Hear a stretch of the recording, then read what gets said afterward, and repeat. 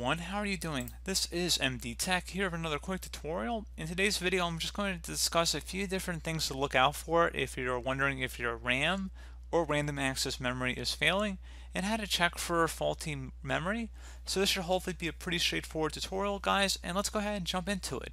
So we will be running a tool a little bit later in the video, but I just want to kind of go over a few different symptoms of what faulty memory would be like. So if you notice that your computer seems to be randomly restarting very often, has very slow or weird loading patterns perhaps, and also if the computer is displaying the incorrect amount of RAM, so maybe one of the RAM sticks is bad if you have more than one. So one way to check for that is if you open up the start menu and selected the setting icon on the left side here, just went ahead and selected that, and then select system, and then you went to the bottom of the left side here and selected about, and then on the right side here it says installed RAM. If it's not detecting some RAM on your computer, it probably won't be showing up here, so that's definitely a telltale sign that there is an issue. So it's definitely a sign that you have an issue. So just keep that in mind, just a few different things to look out for. And we're going to go ahead and actually check our memory to see how it's holding up. And we're going to do that by opening up the start menu. Type in Windows Memory Diagnostic. Should be an app here. Go ahead and left click on that to open it up. I'm going to go ahead and select Restart Now and check for problems. Make sure you've closed out of any open programs, of course. So select that option.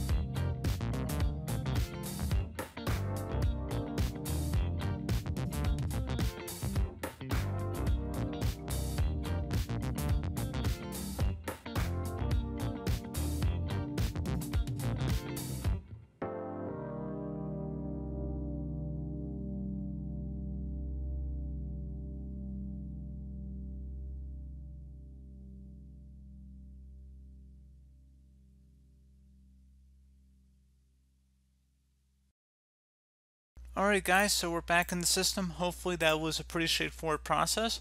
And as always, thanks for watching, and I do look forward to catching you all in the next tutorial. Goodbye.